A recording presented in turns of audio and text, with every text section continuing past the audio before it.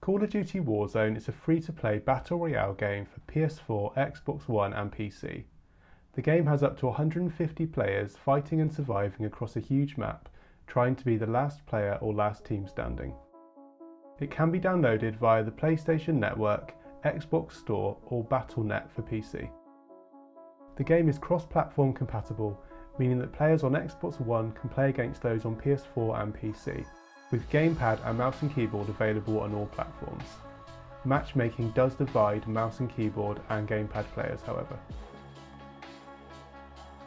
The game can be played solo or in a squad of up to 4 people, with trio and quad squad matches available.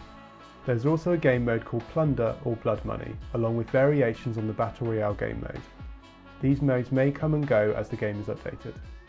This video is to complement our previous video on Call of Duty Modern Warfare, which looked at the full gameplay controls and options, which are also applicable to Warzone.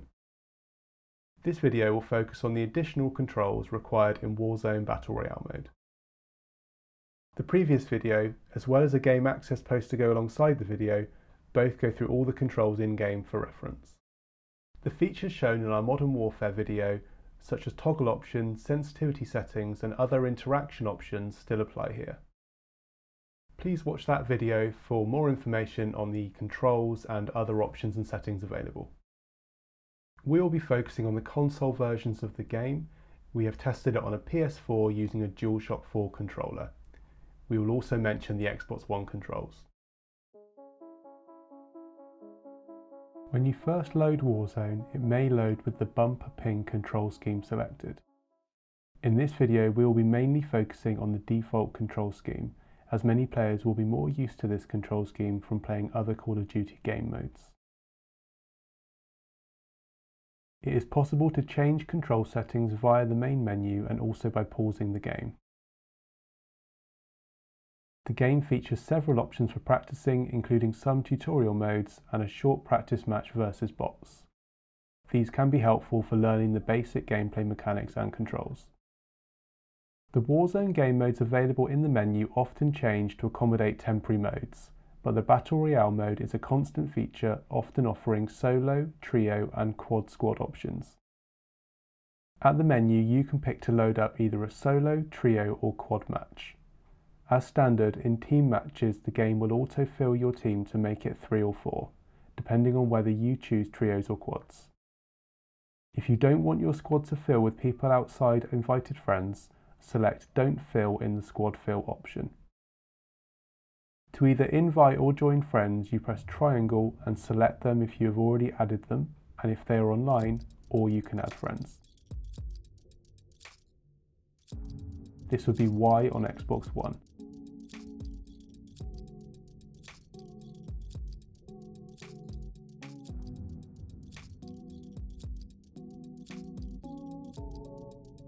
Whichever mode you choose, the first thing to load up ahead of the match is a lobby, where you can practice shooting against other players waiting to play. Once enough players have joined, the main game will load. In Warzone, up to 150 players compete on a map, aiming to be the last player or last team standing. You start with nothing except a pistol and search buildings to collect equipment and cash. As the match goes on, the map size decreases as gas draws in and surviving players must move towards the safe zone. All players have 1 life. If you lose this life, you drop your weapon and you get 1 opportunity each match to win another respawn by entering the Gulag, a 1v1 last player standing match. If you lose in the Gulag or are killed again after visiting the Gulag once, teammates can still potentially buy you back. Squad mates can also revive a player if they have been downed but not killed. At the beginning of a match, you and all other players will be in a plane which travels across a flight path across the map. This can be a good opportunity to look at your Tac Map. You can access the Tac Map by pressing the touchpad button on PS4. This is the view button on an Xbox controller. You will notice a white circle appear on the map. This is the safe zone, which indicates the initial area the gas will next draw in on. You can zoom in and out of areas on the map and can also ping a location on the map.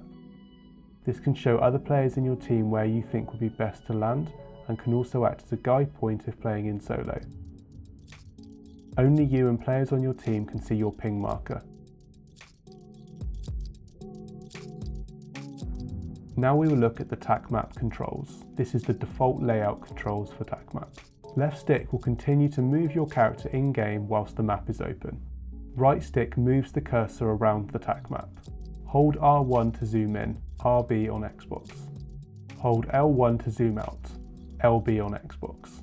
Up on D-pad to ping.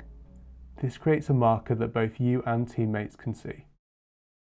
R3 is to delete the ping. This is right stick click on Xbox. L3 is used to move the cursor to player icon. This is the left stick click on Xbox. If you press the touchpad or view button again, you will close the map. Pressing cross or A will cause you to jump out of the plane and you immediately start free falling. Use the left analog stick to move in the air and the right stick to look or aim. Cross or A will open your parachute, which you can do at any time. In the in-game settings, there is the option to have parachute auto deploy either enabled or disabled. If you choose to have it enabled, then your parachute will automatically open once you get close to the ground. If you have this option disabled, you will need to press cross to open your parachute manually.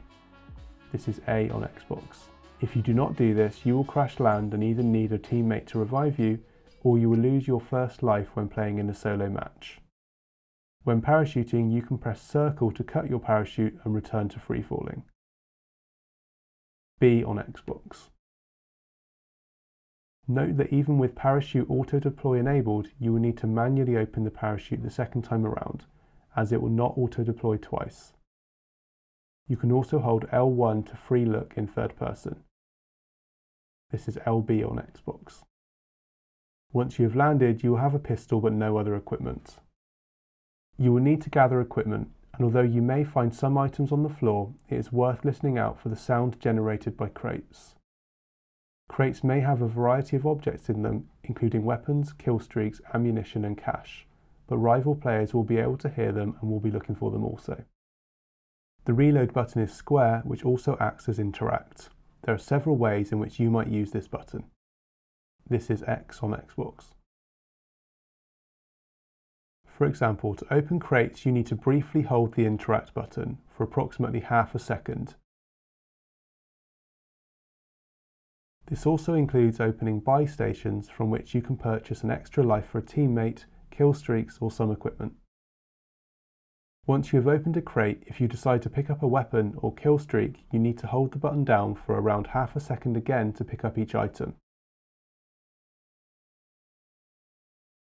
Ammunition and armour can be picked up simply by walking over them. You don't need to press a button to do this, although you can use the interact button if not directly over something.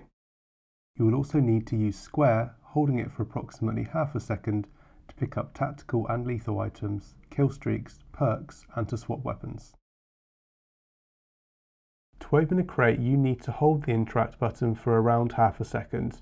If you need to revive a teammate, you need to hold the button for around 5 seconds. You can also drop equipment. In team-based modes, this can be to share with teammates or to make space to allow you to carry other items. To open the menu, hold down on the D-pad and use the right analog stick to cycle across to the item you want to drop. If you are dropping something you have in multiples, such as ammo, you can press the triangle button to drop some, or press the square button to drop it all. This is Y and X on Xbox. Although you can usually just walk over ammo to pick it up, to pick up anything that you have dropped back up, you will need to press the square button. This is X on Xbox. To put on an armour plate, hold the triangle button for around half a second. This is Y on Xbox. Although when you see armour, the game tells you to hold square to pick it up, you will also automatically pick it up by running or walking over it.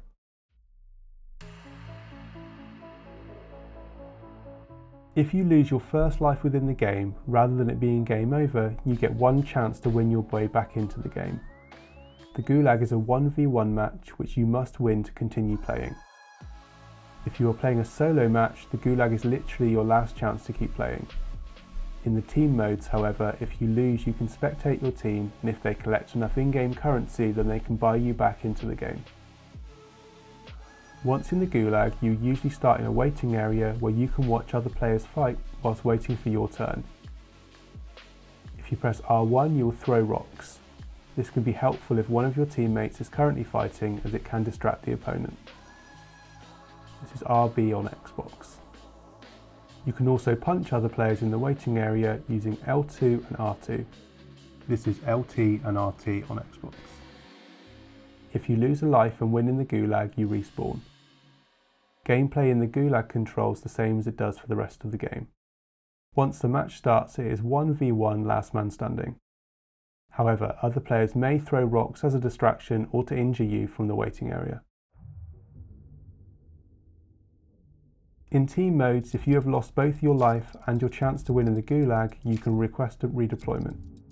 You do this by pressing up on the D-pad, which will highlight the nearest buy station. Providing they have enough cash, teammates can purchase your re-entry into the game and you will respawn. You then re-enter the game by parachute.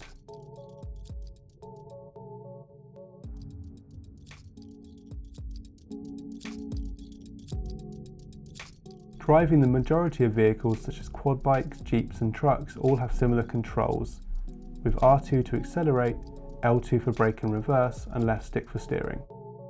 This is RT and LT on Xbox. The right stick can be used for looking around, and pressing cross allows you to swap seats. That's A on Xbox. Holding square for a moment will enable you to exit the vehicle. That's X on Xbox. Helicopters control differently, with R2 to ascend, L2 to descend, left stick for steering, and right stick to aim the direction. This is RT and LT on Xbox. If you are a passenger of a vehicle with a teammate driving, you can aim and shoot at opponents using the standard controls to do so.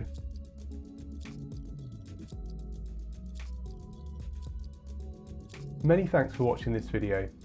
For a more comprehensive look at Call of Duty Warzone controls, please check out our Modern Warfare video. If there's anything that we can do to help make gaming more accessible for you, then please do get in touch.